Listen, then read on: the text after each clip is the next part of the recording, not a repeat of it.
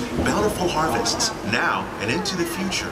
The tropics are home to the greatest diversity of plants on the planet. Many of these, like papaya, bananas, cacao, coffee, and rice, are well known around the world. Others, like the jackfruit, fluted pumpkins, and dragon fruit growing here, represent the vast number of lesser-known tropical plants. As we learn more about these crops, we discover that many are rich in vitamins and minerals, while others are well adapted to growing in less than ideal conditions.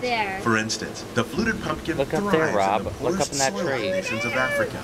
With its edible seeds and leaves, the pumpkin could become an important staple for areas where other crops don't grow easily. The unique-looking dragon fruit is actually a member of the cactus family. The fruits are high in vitamin C, rich in antioxidants, and have a light, sweet taste. The fruit originated in Mexico or Central America, but is already becoming popular in Asia.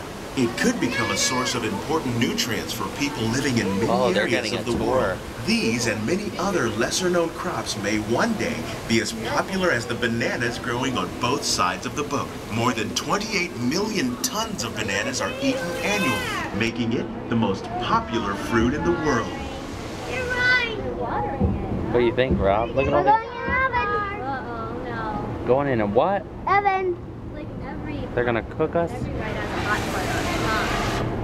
I thought it was hot enough. Look at those bananas. When we mention farming, you probably don't think of fish. But fish farming, or aquaculture, is an innovative way to increase harvests, protect wild fish populations, and produce a healthy crop. Joe, did you see the bananas? That grow to over 300 pounds. Oh, these are fish. Now that's a lot of caviar.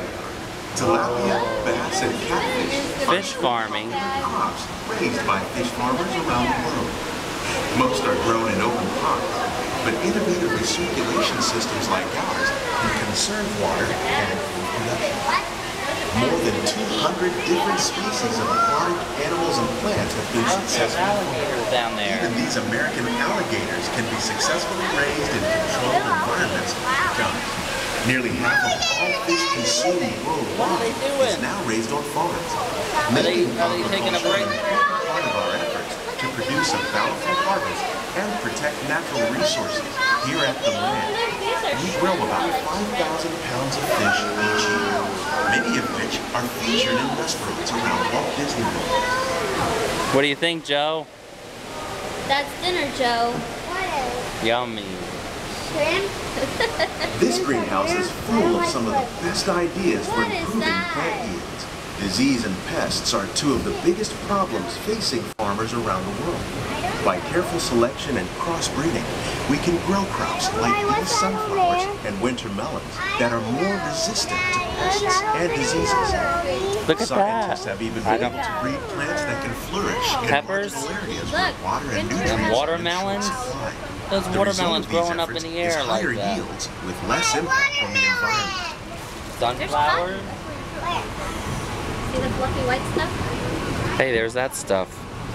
Where did we read about that? We didn't know what it was. White stuff? The fluffy white stuff? Fluffy white stuff is fun. These plants are definitely on their way up. 9?